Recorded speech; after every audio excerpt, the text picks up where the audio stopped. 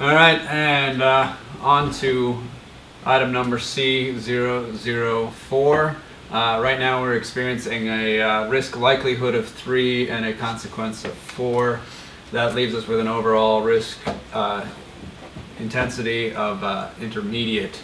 That is slightly increased from last month, so if we can think of any ways to mitigate that risk, that would really help the thermofuge operations and maintenance program. I'm sorry, Joel. On to Joel, C0. I have another meeting I have to go to.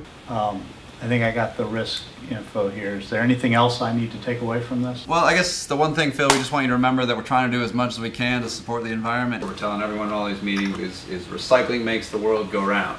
And so just try and remember that and try and increase recycling in your daily life. I'm sorry to interrupt everybody.